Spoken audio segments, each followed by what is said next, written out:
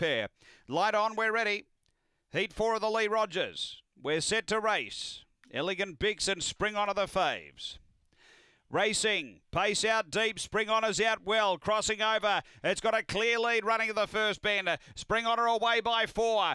Through to second, Shan's Jinx, and Elegant Bix was next, trying to get closer to the rail, then Orson Katie. A couple away came Machismo, then Urban Ranger and Tingling, but down the back, Spring Honor. Out by 6, Shan's Jinx doing the chasing. 3 away came Orson Katie. They run to the turn, Spring Honor led. Shan's Jinx running on. Spring Honor in front. Shan's Jinx expected the big price. Gets the cash. Shan's Jinx has beaten Spring Honor. Third, Orson Katie. Then came Tingling, Machismo, Elegant Bix and Urban Ranger. The time here is around 30 and 60.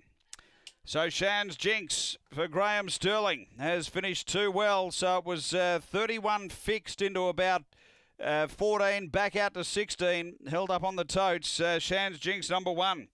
Graham Sterling, second to 8. Spring Honor for Greg Board, and third to 2, Orson Katie for Colin Swain.